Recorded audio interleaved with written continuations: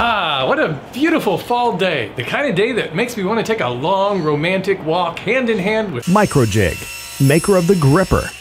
Work safer, work smarter. So tell me if this scenario has happened to you. You're working and building and you're just finding your groove. Or dado.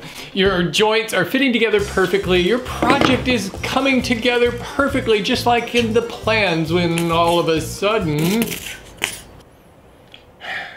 So you stop everything to make a special trip to the hardware store to get glue. Well, at least I got that part of the project all glued up using my brand new glue. And while that's drying, I might as well get started sanding the rest of my project.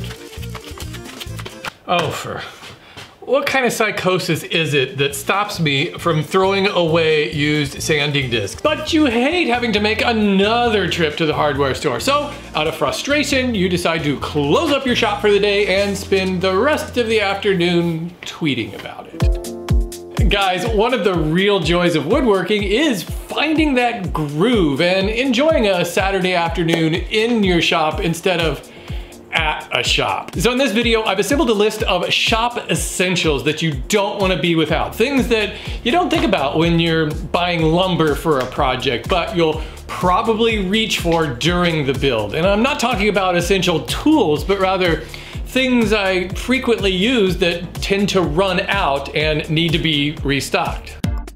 Number one, wood glue. This may seem obvious, but for some reason, I always seem to imagine that there's more in the bottom of a bottle than there really is. And the worst thing is that rather than making a special run to the hardware store, you might try to just not use as much glue or spread it on too thin, and that can compromise the strength of your connections.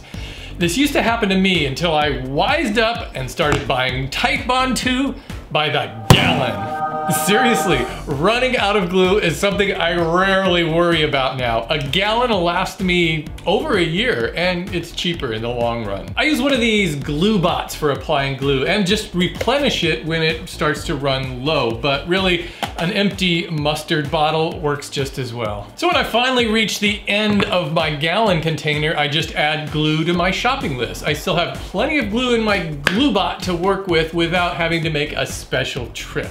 By the way, I recommend keeping a running shopping list with you at all times. I like to use Google Assistant. I just add things whenever I think about it, and then it's always on hand when I'm at the store. Okay, Google, add wood glue and sandpaper to my shopping list. Okay, I've added wood glue and sandpaper to your shopping list. Okay, Google, show me my shopping list. Here you go.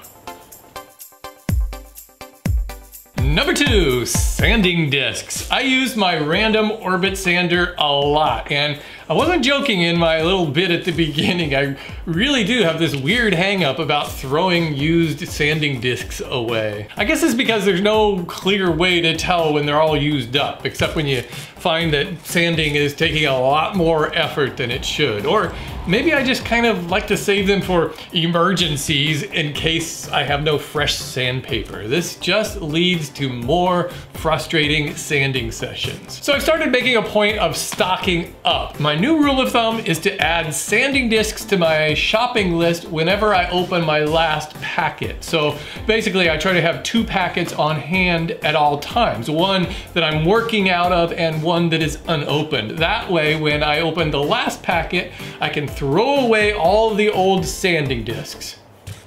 At least that's what I'm trying.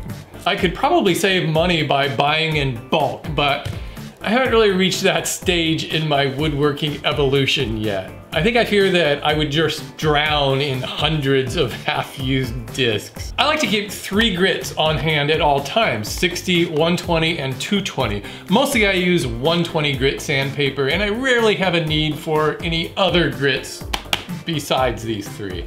Oh, and hey, it's not a bad idea to stock up on sheet sandpaper too. For these, I also like to include 320 grit paper, which is useful for sanding coats of finish. Number 3, 1 1/4 inch wood screws. Sure, there are oftentimes when I need screws of different lengths, but those are usually project specific and I buy them when I'm rounding up all the materials for a project. But 1 1/4 inch screws are something I use all the time for all kinds of unplanned purposes. Maybe for making a jig or just holding glued boards together. The reason I find this size so handy is that I use so much 3/4 inch thick lumber. 1 1/4 inch screws are perfect for joining 2 boards together without going all the way through. I always like to keep an extra box on hand, and when I open it, I add a new one to my shopping list. By the way, I've pretty much switched to using only star drive screws. They're a little more expensive than other wood screws, but they work so much better that it's one luxury I really treat myself with. Speaking of screws, if you're a fan of pocket hole joinery like me, stock up on 1 1/4 inch pocket screws too. If you mostly use pine lumber like I do, make sure you get the coarse threads, not the fine thread type.